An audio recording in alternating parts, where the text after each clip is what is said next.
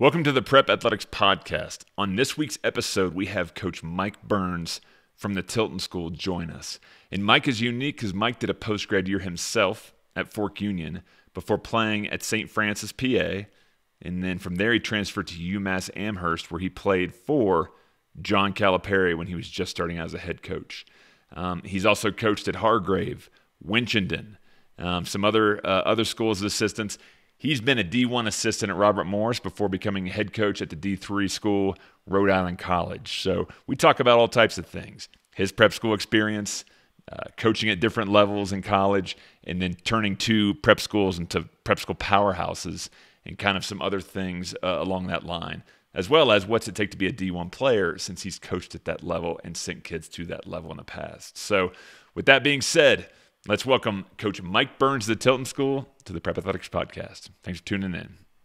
Welcome to the Prep Athletics Podcast. This is Corey Heights. Some battles. I'm not sure if they got us. If they did, maybe. So you will get better as a player during that year. So it was kind of exciting. Like, oh yeah, somebody wants me.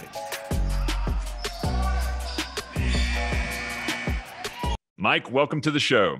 Corey, thank you very much for having me. I appreciate it. After graduating high school, you actually chose to do a post-grad year at Fork Union. Back in those days, prep schools weren't widely known across the country. So how did you know about a post-grad year, and why did you pick Fork Union? Growing up in the New England area, obviously you had small inclinations about prep schools, Worcester Academy, New Hampton. So there were some schools you had heard of, but again, they weren't very prevalent. Luckily for me, my family were willing to make the sacrifice because it was go to a junior college, Ferrum Junior College, where my uncle had gone to school, went down there, visited, liked it, but my grades were fine, so I really didn't need it. So my parents started looking around at different prep schools, and I'll never forget the day. My grandfather was a swimmer at Holy Cross, so he invited me to go to a Holy Cross, Maryland basketball game. I was standing in the hallway after the basketball game, and Sherman Dillard, who was assistant at Maryland at the time, was walking past me and my dad. I'm 6'7", stood out a little bit, and he asked me who I was, what I was doing, and I told him that I was probably going to go to a prep school, and I mentioned a few of the prep schools, and he called over Lefty Dizelle. He introduced me to Lefty Dizelle, same thing, asked you the questions, and he said, have you ever heard of Fork Union Military Academy? And I said, no, I have not. My father was a Marine, so obviously the ring of military was good for him. Maybe not for me, but they recommended they go down and visit. So we drove down. I'll never forget it. Drove through the night, got there at about 2 in the morning. I was so excited. I wanted to see it. So instead of checking in the hotel, we drove around the campus. Very, very eerie feeling driving around a military campus with no one anywhere, no lights on. So a little bit overwhelmed, a little nervous. The next day, met Coach Arrett, took a tour of campus, and I had the opportunity to work out with the guys in the team. And the team that he had that year, there were over 10 Division I guys on the team. So I worked out with the guys, must have played well enough. I won't lie to you, I was very, very nervous, had a stomachache, was not feeling well, played the best I possibly could, sat down with Coach Arrett, Hall of Fame coach, obviously legendary prep school coach. And I had it between Fork Union and Tom Blackburn at Worcester Academy. And I was just so impressed with the campus and the fact that they had 10 Division I guys on the team, and that was my aspiration. My family was able to work it out financially. They thought it was worth the investment, so we chose Fork Union Military Academy. And what did you gain from that year, Mike? I learned what hard work was. I thought I was a hard worker. I thought I was a determined student athlete, but after going there and realizing what it took to be a college athlete, the rigmarole of getting up early in the morning. I mean, as you know, you went to a military school. I had a rifle. I had a military uniform. They had white gloves and went under my bed to make sure my room was clean. Just complete clarity in how important this adventure was for me and how hard I had to work and how much time and effort I had to put into it if I wanted to be a college athlete. And we had some great guys in the team, Miami, Virginia Tech, North Carolina, Charlotte, West Virginia. I mean, we were loaded. And I had to find my role. I obviously was not a starter. I was, a guy that came off the bench. And I thought I was a great shooter. I thought I was a very good player, but I realized I couldn't guard anybody, didn't move well laterally, didn't run very fast, that the only way I was going to be successful was to outwork people. And playing from Coach Arrett, going through that, I learned that and have the opportunity to play Division I basketball. Yeah, and you played at UMass. Tell me about that decision. Like, why did you pick UMass, and what other schools were kind of in the mix before you chose them?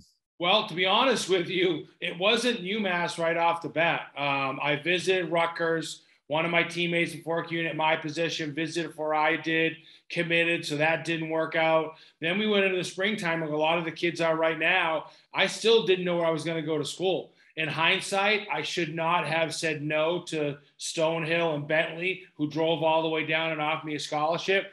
Basketball-wise, I probably should have went to one of those two schools. I did not. So it was literally down to St. Francis, PA, and VMI.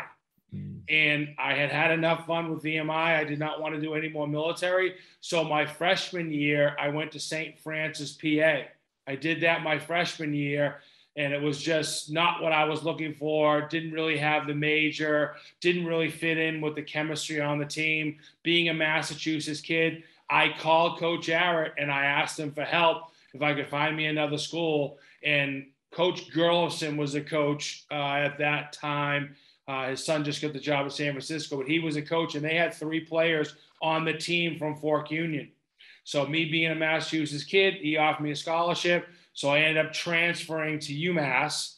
And then I was fortunate enough that the spring of my sophomore year, Calipari took the job. So I had the opportunity to play with Coach Cal, his first year as a Division I head coach, my junior year, my senior year.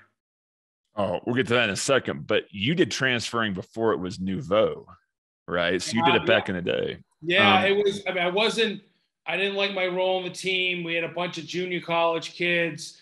It was just a different type of roster that I didn't feel comfortable with. I was an Irish Catholic kid from the Boston area, and it was just a culture shock as to some of the kids that were on the roster. I just didn't really fit in.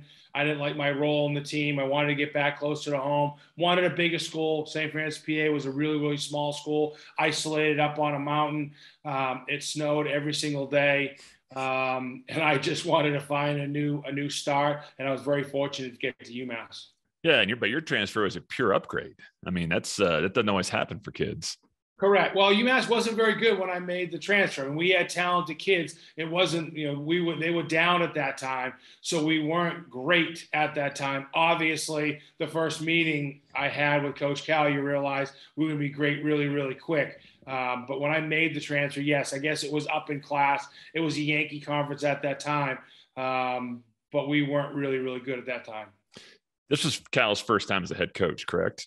Yeah, Cal had come from this. He was an assistant at Pittsburgh when he got the job. So, yes, it was his first year as a head coach. Playing for Calipari, what did you learn from him his first 2 years as the head coach? First meeting, when he came in and talked to us, you could just tell it was a different vibe. You knew he had a vision. You knew he knew what he was doing.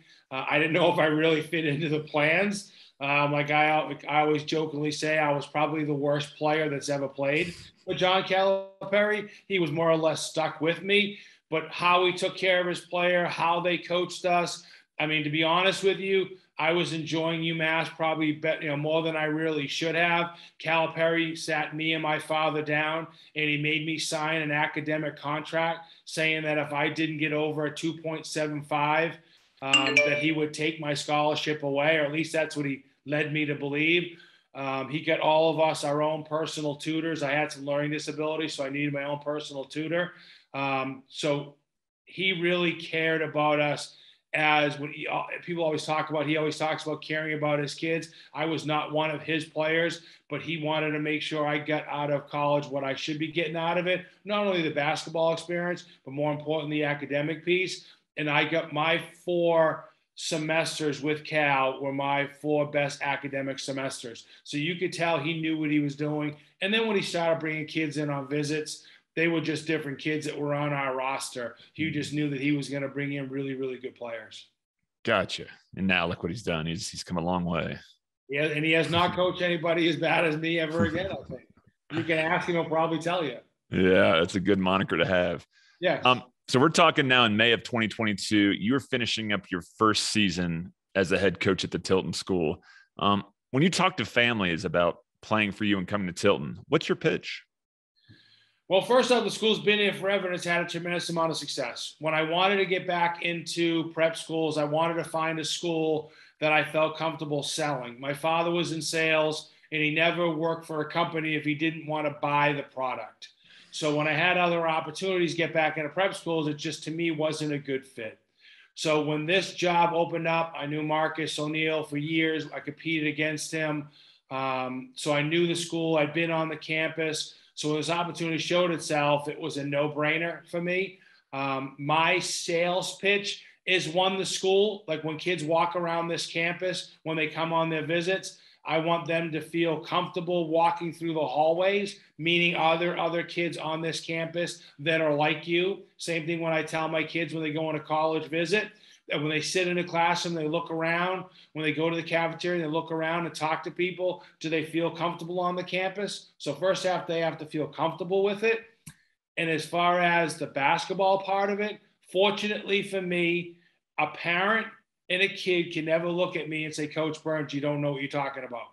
Because just like we discussed, I did it as a player. Obviously, I've been a prep school coach going on 20 years. As an assistant, as a head coach, I helped start Hargrave Military Academy as well. So I've done it for 20 years. I've been a college head coach for 4 years. I've been a Division I assistant coach for 5 years. I played for John Calipari. I played for Fletcher Arrett.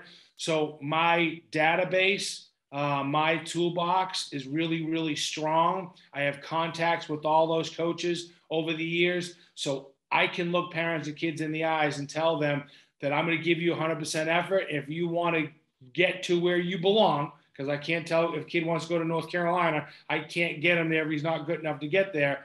But if a kid wants to play for a coach and go to a school that's going to get them ready to be a college athlete, I feel very comfortable saying that I'm right up there with the Mount Rushmores of coaches that can help get those kids and their families what they're looking for.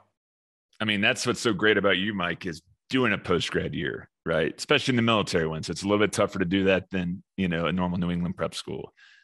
Playing D1, transferring, D3, D1, starting prep programs, having prep powerhouses. Like, you've done so much that you've got connections at every level now, which is very valuable. So let me ask you this. If you're going head to head with another school and the other prep school has a younger coach who's maybe more in line with the younger players of today, what do you say to a kid that's like, well, this coach kind of gets me, he can get out and run up and down with us in the court. Would you say your experience trumps that if you're talking about another school with a younger coach? If you talk to friends in the business, between the lines, yes, I am very, very structured. Obviously, I have that military background, but I believe that I have the humor and the sarcasm outside the lines, and I try to bring it between the lines as well. And when I talk to kids in person, when I talk to kids on the phone, I'm very young at heart. I am out on the floor with them. I won't lie to you, it's probably not a smart idea for me to get in many drills anymore. I used to love taking a charge on the guys, called the gut check drill, where I'd stand there and take a charge, and I'd run into them and they take a charge of me. And I said, if you could take a charge of me, you could take a charge of anybody. I probably can't do that anymore. Again, obviously, some kids may feel comfortable with a younger coach, but again, you're only young at heart. I mean, I'm not coaching in a wheelchair. I don't have a cane. My personality, the energy level that I have, I'll match up against any coach. And as I said, I know what I'm doing. I have a lot of tools in my toolbox. I can't make myself younger, or I would. I'm sure my wife would like that as well. I am what I am, but I do believe I'm very young at heart. And hopefully talking to kids on the phone, meet them in person, they get that same read as well. Yeah, absolutely. Great answer. I'm going to ask you a question I ask every single coach that comes on here, and you being a former D1 assistant is going to help me with this. What does it take for a guard to play at the D1 level? Because remember, every guard you and I talk to wants to, pretty much across the board do that. So what's your advice? Well, first off, they have to be a Division I athlete. Like you have to be an athletic kid. If you don't move well laterally and you can't keep your man in front of you, then you're probably not going to be a Division I kid. Whereas like myself, I knew I was a phenomenal shooter. I watched Larry Bird as a kid. That was my number. I thought I shot the ball as well as Larry Bird, but I wasn't 6'9", and I wasn't as skilled as he was. So these kids say they're great shooters, but again, when you get to the next level, those guys that are guarding you are so much more athletic and so much quicker, and a lot of times taller. Like watching the Celtics play last night, the reason why they're so competitive is they can switch 1 through 5. They're just so good at all those different positions. Kids can work on ball handling. Kids can get themselves the strongest humanly possible. Kids can work on their three-point shot. But if you can't keep your guy in front of you, you're going to struggle getting a Division I scholarship. So probably the athleticism and the size to be able to compete against those guys night in, night out. Interesting. So when you were at Robert Morris, did you guys have smaller guards? I guess you did. They just were very athletic then, right? Strong. Yeah, they were smaller. And again, we were in the NEC. They were thicker, or they were tougher, okay, or they did something really, really well. They passed the ball really well, shot it really, really well. But when I was at Robert Morris, we just got the toughest kids humanly possible. Our kids were New Jersey kids, Philadelphia kids, and not that there aren't tougher kids elsewhere, but New York City guards, Philly guards, Newark kids. They're just a tougher brand of kids that will rip your face off, to get a loose ball or to make that one big play. And not that other kids won't, but we try to recruit a toughness that we may not we have got at a higher level. They may be looking for someone tall. We just had to get the toughest kids humanly possible. When you're recruiting, can you tell a tough kid just watching a game? Can you tell that pretty quick? Yes. Okay. Yes. I see if they take a charge. I see if they dive for a loose ball. When the ball goes up in the air, are they afraid to put their noses in places that it's going to get hurt? Are they willing to make that toughness play that I may break my nail right here, dive for this loose ball? There's a possibility that I'm going to get bruised if I go for this loose ball. Yes, I can definitely see what a tough kid is. And that's the thing with me in practice. If my guys aren't tough or don't make a tough play, I'll call them out and I'll tell them that's just not tough enough. Does this generation have less tough kids, do you think, the current one? Probably. A lot of the kids, obviously, they change AAU teams. They change programs. If they don't like one thing, they get another thing. Kids transfer. There are 1,500 kids in transfer portal. Matter of fact, I was reading an article. Calipari was making some quotes that, he wants kids that are going to tough it out because a coach is not always going to give you what you want. You have to earn it. Right. And that's what's tough for me when we're recruiting, whereas there are some coaches in our league that may tell kids that they can shoot the ball every single time they can have it. They're going to start. Nothing in your life is giving. Everything is earned. I like to believe I've had kids that have started and played minutes for me that may not have been as talented as the kids that were on the bench, but the kids that played so hard and earned that time, they were the ones that were going to get it. You have to reward those kids for that type of effort. Yeah, love it. I love it. All right, let's talk about your transition from being a D1 assistant coach to a D3 head coach. What were the main differences between the levels that you can share with kids? Because a lot of kids out there just say, I want to play D1 or I don't know about D3. And I'm constantly trying to educate them on how good D3 basketball is. So since you've been in both worlds on the coaching side, tell me about that a little bit. Well, to be honest with you, I played against Amherst, played against Eastern Connecticut, played against Keene State, played against Tufts. So we played against some very, very, very good teams that had Division I players on their team. A lot of the academic D3 kids are kids that maybe didn't get in Ivy League schools and they decide to go to Williams or Amherst to have that great education. Again, going back to the athletic piece, the difference in maybe Division I and Division III is they may not be athletic enough, or maybe they're not tall enough. It's like a smaller version from D1 to D3, but the coaching and the ability levels and the toughness and the competitiveness, Division III is all of it. And you see what happens in the NCAA tournament. Obviously, it's high major, low major, but look what St. Peter's did. Who would ever believe St. Peter's would have beaten Coach Cal? Coach Cal wouldn't have believed it. Who would ever believe? You always see like a D3 team when they have their scrimmage, their D1 scrimmages early in the year. They beat them. Maybe they have teams that have been together for 4 years where D1 kids have transfers. They don't have that continuity. Yes, there is a big difference from Division I and Division III. But I'm telling you, some of the most competitive games that I've seen have been on the Division III level. Yeah, absolutely. What about your transition from D1 assistant to D3 head coach? Was that a breath of fresh air because now you're in charge, or was there more challenges that made it more difficult? Well, I mean, I wanted to be a head coach again. And I wanted to be a head college coach again. So when the opportunity showed itself to be a Division III head coach, to me, it was to be a head coach. And I can remember when I called Coach Cal and I asked him for a recommendation. And he said, he goes, if you make this decision, if you leave D1, you're going to really have a tough time getting back to D1 again if you make this choice. But you got to remember, the most enjoyment I've got out of coaching has been at the prep school level. So I don't have a Division I mentality. I've never flown in jets. You know what I mean? I've never eaten at the highest level restaurants. I've always been a prep school coach, driving in a van and eating at McDonald's or bag lunches. So I really didn't have that mentality of having to be a Division I head coach. And I tried the Division I thing. So when I had the opportunity to be a head college coach, it was an opportunity that I couldn't turn down. Well, tell me this. Let's get into that. Why do you like prep school basketball more, coaching it versus college level? Well, one of the finest questions I've ever been asked is one of my former assistants who now he's a headmaster at a school outside of Massachusetts. He asked me, what do I get most out of the game of basketball and in coaching? Is it winning championships? It's having kids go to the Division I level? And it was a great question because I'm like, man, because at the end of the year, after we've won a championship, when I see people running around and, going insane, like, that's not why I get into this. The reason why I do this is the journey.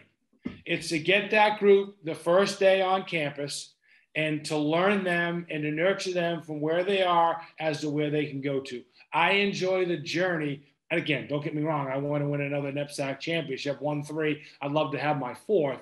But I enjoy the journey. I love the journey of the team, the relationship of individually with the kids, the relationship as a group. This year, obviously, me getting the job after school started, we didn't win as many games as I would have liked to. We would have liked to, but we won 3 out of our last 6. We beat some teams that we should have beaten.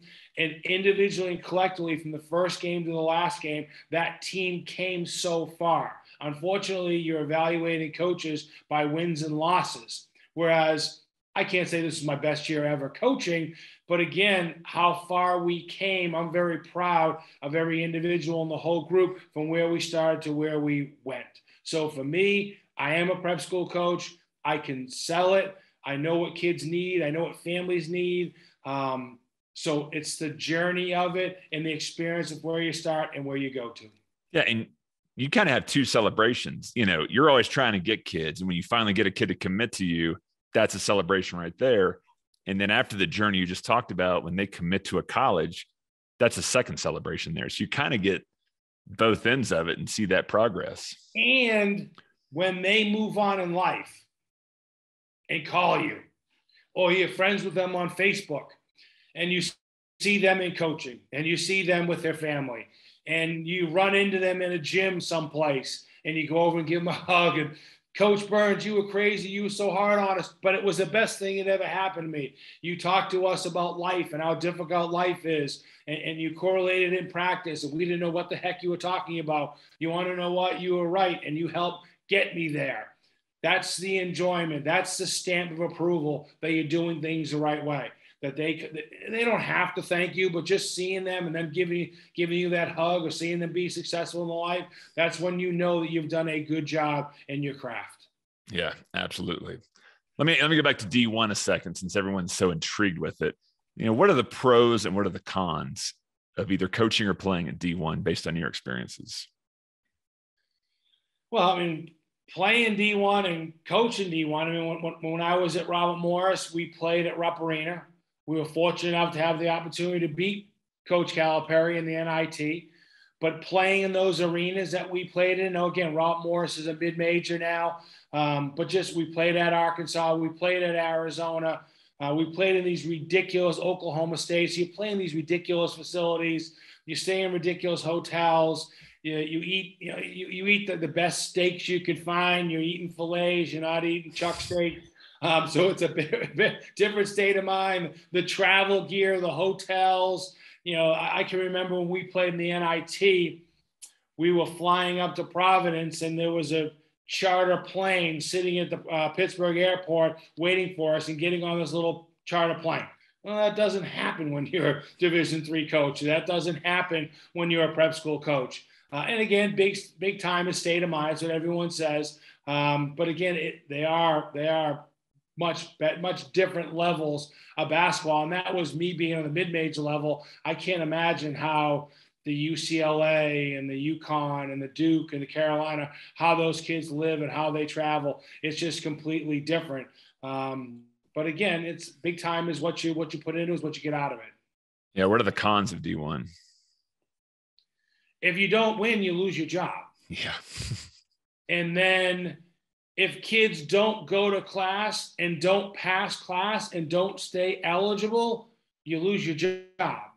I'm an educator. I've been an educator my whole life. I've been in the classroom my whole life as a teacher.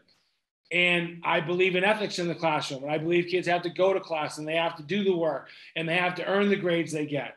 And it gets to the point when sometimes when you're on the Division I level, that there may be some kids that may not be able to do the accelerated physics class that they're in, and it's great that they're in college, but at the Division I level, sometimes you get on the phone with a kid and you're trying to recruit the kid, and someone else is recruiting him to say he's going to start and he's going to play 27 minutes a game and he's going to get 15 shots a game. And I'm very honest. I'm brutally honest with my kids. I tell them where I believe they can play, what they need to work on. If they're not going hard, I let them know. Unfortunately, sometimes at the Division I level, you as a coach, you sometimes say, do I have to go against my laurels and say to this kid, he's going to start, or he's going to play all these minutes, or he's going to play in the NBA, or he's going to play in Europe, when deep down that's not what's going to happen. So do you want to be honest to that kid?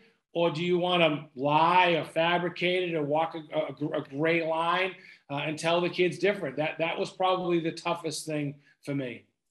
Yeah, good to know. Thanks for sharing that. Sure.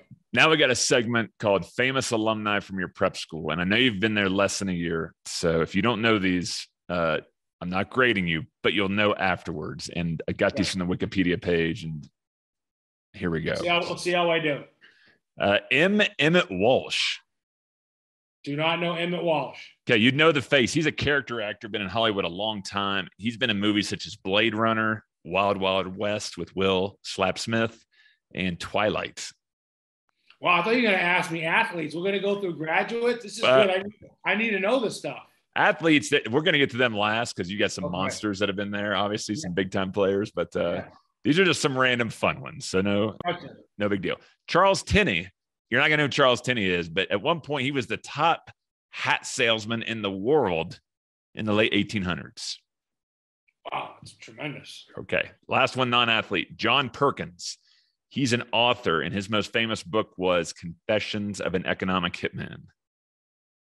Now, do you know Tilton, Mr. Tilton, where the school is named after, the town's named after?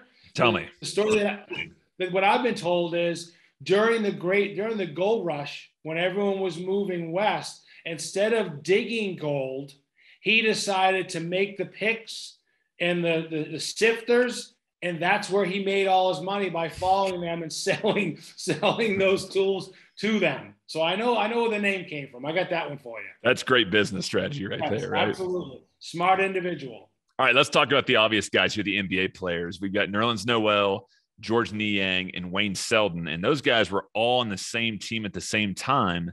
And that's when Tilton won the national prep championship back in, 2009. Yeah. So 2009 national champions. They were a tremendous, tremendous group.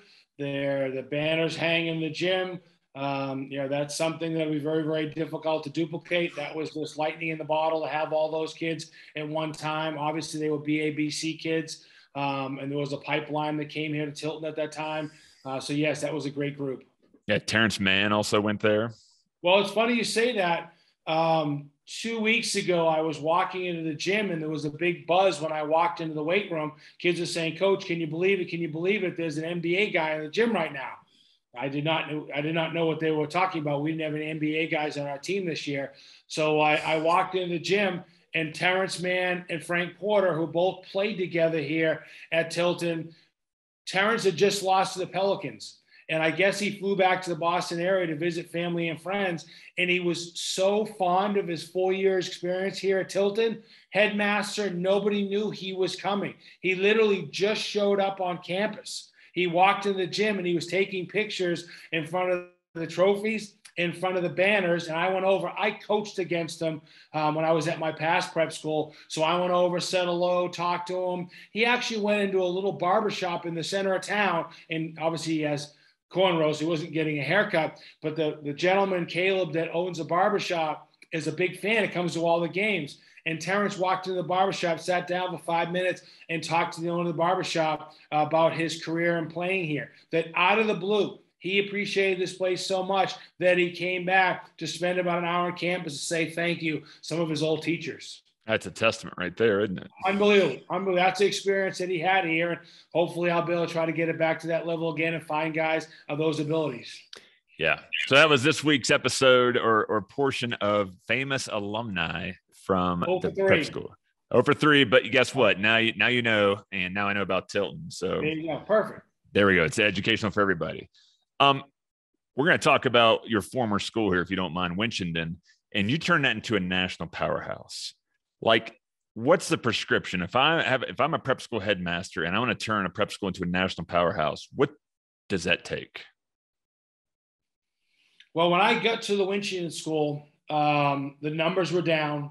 Mr. LaBelle had just taken over the school, and the school needed it needed a selling point.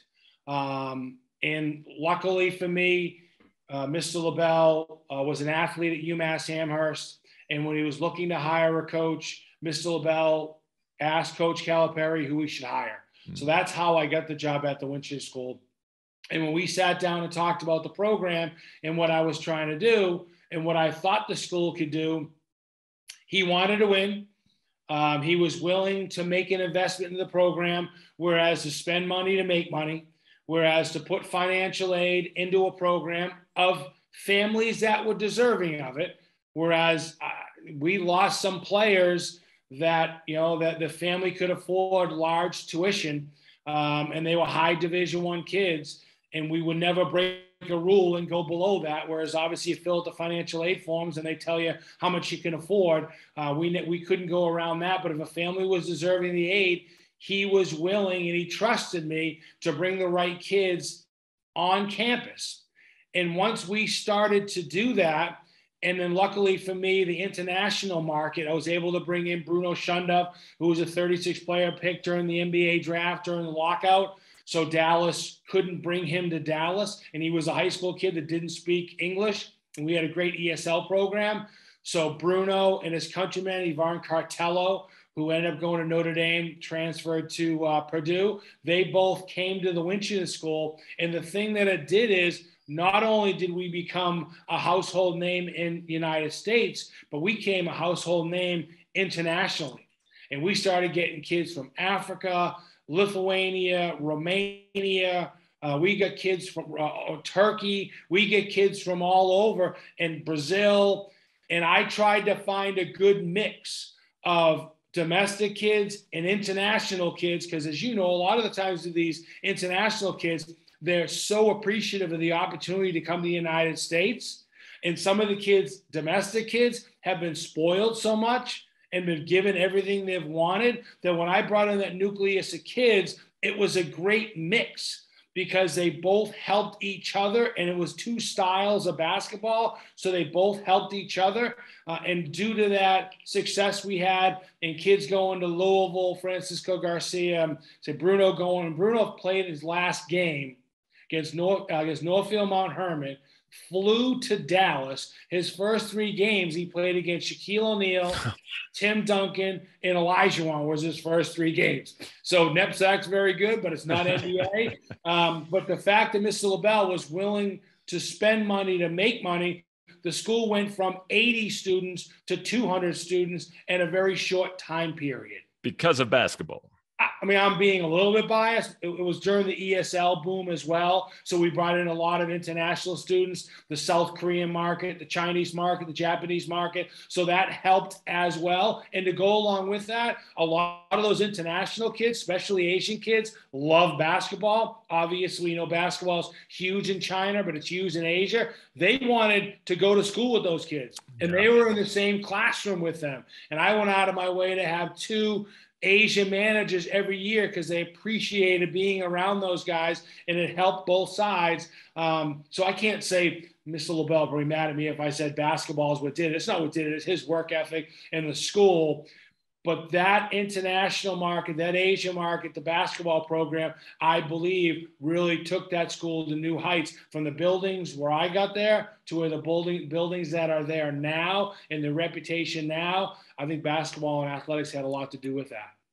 Yeah, thanks for sharing that. So it comes down to, is an administration willing to fund a certain sport? And if they do fund it, it kind of equals funding equals success in the It's an investment. It's an investment. You know what I mean? Like if you're going to pay for your child to go to school and it costs you 75 grand, is it worth it? Or should you just get right into the work world? Right. Are you willing to make the investment? That's what I tell families now when they want to decide if they should come to Tilton or not, or decide to go a different route. Are you willing? My family made an investment for me to go to Fork Union Military Academy. I swear it took my mother 50 years to pay it off because she reminded me every time I saw her. But was it worth her investment? It was worth her investment because I got a full athletic scholarship. So as a headmaster, is it worth the investment of bringing those kids in? And again, you have to have a coach that's a disciplinarian that's going to make sure you look after the kids. You got to have, you know, coaches either in the dorms, a coach that the kids really, really respect, because, you know, sometimes kids can challenge the coach, can challenge the authority figures. They have to say no and live to the word no when they hear it. But if you can find a headmaster and an administration that believes that spending money will in turn make you money, yes, it definitely can work. There's an old rap phrase, scared money don't make none. Absolutely. But it's a huge investment. It's a huge investment for a headmaster and a board to be willing to do that. But again, there are a lot of cases out there. Look at Duke when they hired Krzyzewski. I mean, Duke was obviously a great academic school. He got to, they didn't win right away. He started to win. Now it's a household name. And how many people apply to go to that school? I always give the analogy here in the New England area, Doug Flutie.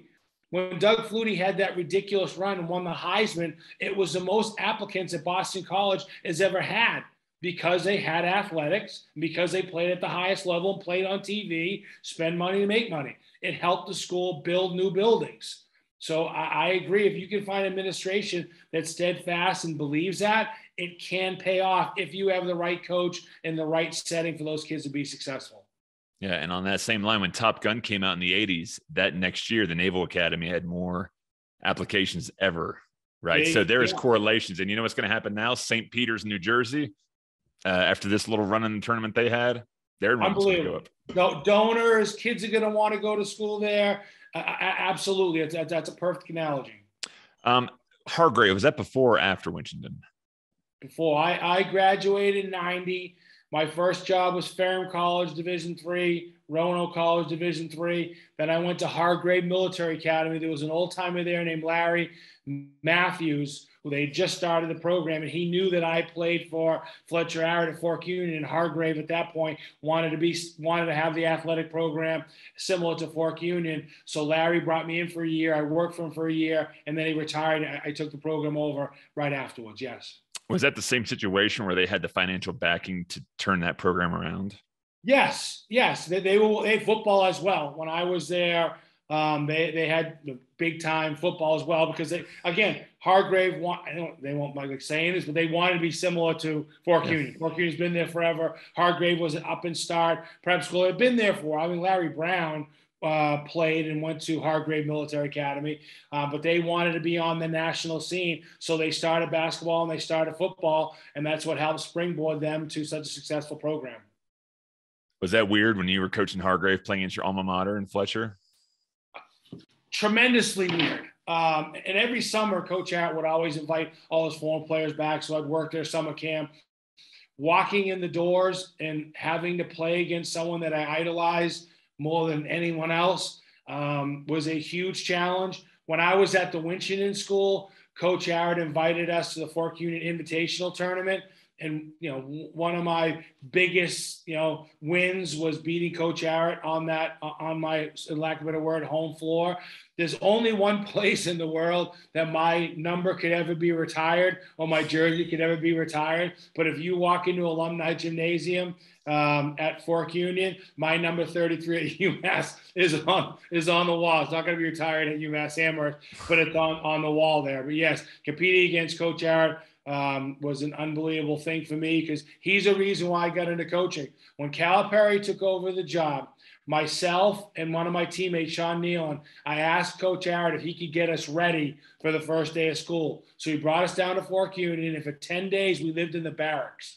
He woke us up at 6 a.m.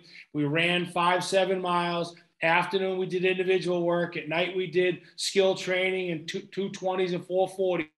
We did that for 10 days. He registers in a road race in Virginia Beach, and on the ride to the road race, he looked at me and he would always call you by your last name. Byrnes, you're going to be a better coach than you were a player. At that point, I thought I was a great player. I was going to play in Europe or be a pro, what have you. He says, you are, I'll guarantee it. And I was like, what are you talking about? You're going to be a great coach someday. And I'm like, no, you don't know what you're talking about. And that was obviously, I believe, my calling, and through him and the direction from my father, that's how I got into coaching because of him. Oh, thanks for sharing that. That's a great story. Cool. A couple quick hitters here near the end. What are your thoughts on the current NCAA transfer rule, especially being a former transfer yourself? Right now, and I can understand it for certain reasons, when a coach leaves a program, I believe a kid should be able to leave a program if a new coach comes in that he doesn't like. But now that they have that, you can, the transfer and play right away just makes it so easy for kids to transfer. So I do understand the transfer portal because obviously it helped me find a better situation, and they're probably going to have to use smarter people than myself to be able to fix it. But it's not right to have 1,500 kids in the transfer portal right now. And it's amazing. It trickles down to prep schools. Whereas there are kids that I'm talking to that I believe need prep schools. They need Coach Byrnes. They need Tilton. And when I talk to their families on the phone, they say, well, Coach, we have some college programs that are telling us to wait and to hold on because they're involved with some transfers. But if they don't get them, they'll have a scholarship for my son. Which 99% of the chance that is not true. But again, those college coaches, we get back to the question, Division I coaches, what are they willing to say?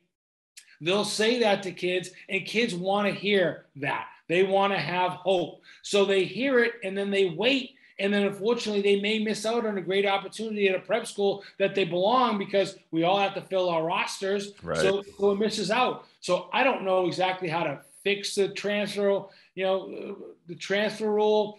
As I said, the one with college coaches switching, I understand that.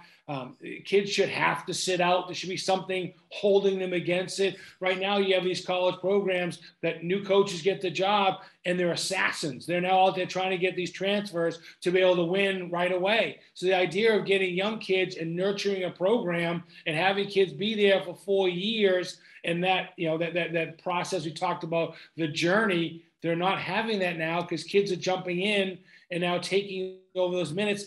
And these college programs and these presidents expect them to win right away, that they don't give them all that 4 years to bring in their own guys, nurture them through. They want to win right away. So you got to go out and take these transfers, roll the dice, and hope they fit together, which kids usually don't. So it has to be fixed. I wish I had all the answers, but it doesn't really make sense. Yeah. I think it all comes down to a 3-year contract for a coach. They got to win right away, to where if they had a 5 or 6 year and the school had patience, then he could get 4-year kids and build a culture. And I'm real curious, Mike, to see these coaches now that are doing transfers and kind of seeing over the past 2 years how it's gone, will they continue to go that route, or they just start saying, you know what, we tried it. We might take 1 or 2, but we're going to start developing culture guys and 4-year guys, like Jones over at Yale. I don't think he's had a transfer in his entire time there. And if I'm him, I'm putting that on a billboard outside every AAU tournament saying, this is a good culture place. You're not going to want to leave because we're going to take care of you. We're going to do things the right way. So I'm real curious to see how this ends up panning out. When you talked about the hiring process of giving him 3 years, giving him 5 years, if you're a president and athletic director and you make a decision to hire somebody, you have to make sure you do your homework and hire that right person. And you give them that contract. Well, you're going to make sure you're hiring the right guy. And when you hire that guy, are you hiring a guy that wants to bring in that you want to bring in 7 transfers right away? In all likelihood, if they're transferring, they're not happy for one reason or the other where they were, and they're trying to find a better situation. I'm curious to be a fly on the wall when you're recruiting all these transfers, because these kids are transferring because they want to be guaranteed minutes, they want to be guaranteed shots, and they want to be guaranteed they're going to be a pro. Like, our Division I coaches telling these kids that they're having those 3 things. And once they tell them those 3 things and they get there and they don't get it, they have to be disgruntled. So how do they keep them happy, and how do they keep the whole team happy? And if there's 7 kids you've told that, not all 7 can play, how can you have any cohesion amongst that group? It'd be better just to be honest and then just get the kids to buy in, right? That's what you do. That's what I try. I mean, that's what I try to do. Kids don't really like it, but that's what I try to do, so they can't say later on down the line, Coach, you lied to me and you made promises you didn't fulfill. I tell them, you're a Division II player. Well, no, I'm a Division I player. I said, if you're a Division I player, you're going to help me win more games. Make me feel bad, and I'll apologize. Yeah. If that motivates you, great. Because if you're better than I'm saying you are, we're going to win more games. I'm going to be a happier person. So that's the motive, and that's the way I try to go about it. Well, my theory is if a prep school coach or college coach promises you minutes, run, because they shouldn't be able to do that. All that should be determined on day 1 of practice after open gyms happened, and the guys that earn it get it. That's my theory, just like yours. So when I hear promise minutes, it's just like, ugh.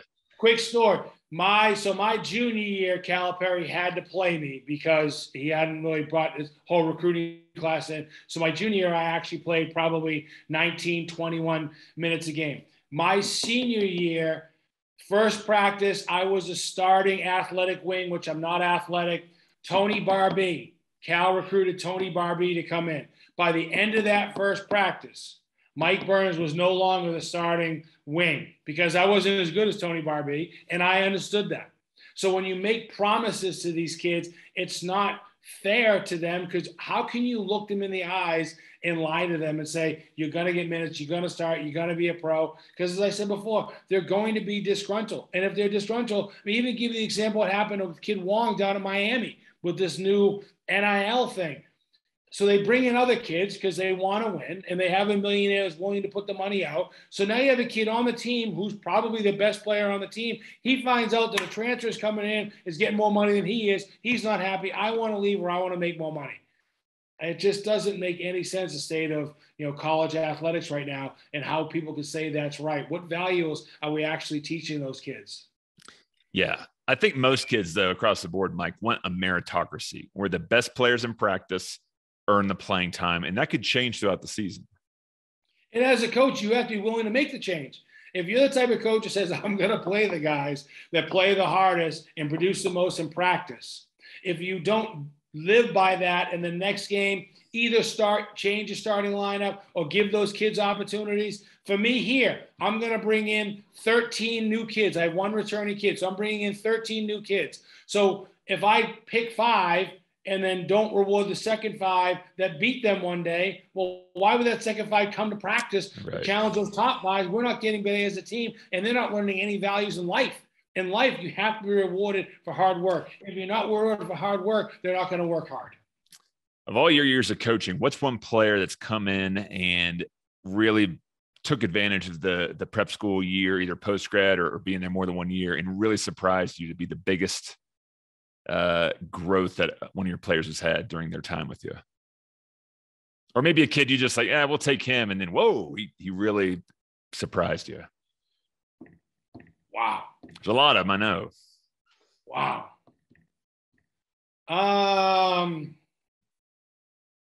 Man, I don't want to have a dead answer. I just get the most out of his opportunity. A lot of the things I like to say with the international kids, just because they had an opportunity to come over to America. I had a kid named Luis Leal from Brazil, 6'5", big, strong kid, couldn't speak one word of English when he got on campus. I had him in the classroom as well. Learned English, would work for faculty members on weekend, raking their lawns to come up with money to be able to send money back home to his family. Then he had a blood disorder. He took a charge against South Kent and had a pain in his hip, went to the doctors, had it looked at, had this blood disorder, had to sit out a year, came back from the blood disorder, captain. I couldn't get Division I schools to recruit him. He ended up going to Mercyhurst, was an academic, athletic All-American, and now he lives in Raleigh with his wife, a volleyball player that he met at Mercyhurst, and he's now an anesthesiologist in Raleigh. And luckily for me, my oldest daughter goes to NC State, so he has her over for dinners from time to time. But you talk about a kid that had an opportunity that could not speak one word of English. When he left the Winchendon School, he was a 4.0 student. He ended up being an academic All-American, and now he's an anesthesiologist. And when we talk about it all goes in a circle. I put on Facebook that my daughter's decided to study biomedical engineering at NC State. I didn't even know Luis was in Durham. He contacts me the day I move her in. He's standing out in the parking lot, help me move her in. And over holidays, she can't go home. He goes over and spends time with her family. So I don't know if that really directly answered your question athletically wise, but as far as life-wise and taking advantage of that opportunity, if he didn't have the opportunity, and since that time, he had to take a loan to be able to go to grad school. His family had to sell their house so he could go. He has now bought his family an apartment in Brazil, and he always gives back. That's exactly what I'm talking about. It's not always about going to D1. It's about what kind of change a kid's going to make, and that's kind of the thing. I mean, I'm tooting my own horn here and tooting the prep school world's horn, but it's about more than just basketball too. And you just mentioned a bunch of other things that the right kid, if they take advantage of it full-heartedly, it can change their life. And he was a Division I player. Like they made mistakes because he was 6'5" and not a great athlete. They didn't measure the size of the kid's heart. There's no question. That's why he was an All-American, obviously, at Mercyhurst. But yes, he always says thank you. Now he's like, Coach Byrnes, is there any way that I can start a scholarship? Can I bring a Brazilian kid over and can I sponsor him to play for you? Because I want to give back. Because someone helped get me out of Brazil and gave me this opportunity. I want to do the same thing for somebody else. That's just, that to me is, and there are very few Luis Leals now. But he was somebody that definitely took advantage of the opportunity that he had. Oh, that's great. Thanks for sharing that one. Sure. We're going to do a lightning round here, Mike. My first question is biggest win of your career, and I'm assuming that's going to be your win at Fork Union, which you already mentioned. Well, I mean, I beat Calipari when I was at when I beat him in the NIT. I know your dad probably doesn't like that, being a big Kentucky fan. But again, just that shaking his hand afterwards. And I've been told that I'm the only former player that has ever beaten Calipari. Now, again, I was an assistant coach, so maybe that doesn't really count. But yes, beating Coach Arrett at Fork Union to win the Fork Union Invitational Tournament was probably one of the biggest, just for beating my mentor. Okay, great. Who's the best player you've ever coached against, either at the prep level or the college level, or both? Yeah, well, I mean, I coach in the United Center for the Sonny Vaccaro round ball. I had Dwight Howard on my team, who was the #1 player picked in the draft. Drummond was, pretty good when he was with St. Thomas More. But again, all those ABCD, I mean, LeBron James, all those guys in summer camp, working ABCD camp, coaching against those guys. But as far as the NEPSAC, it would probably be against Drummond, Darrell Wright, but probably Drummond as far as NEPSAC goes. But ABCD can't be coached against everyone you watch on TV night in, night out. Yeah. What are your hobbies when you're not coaching?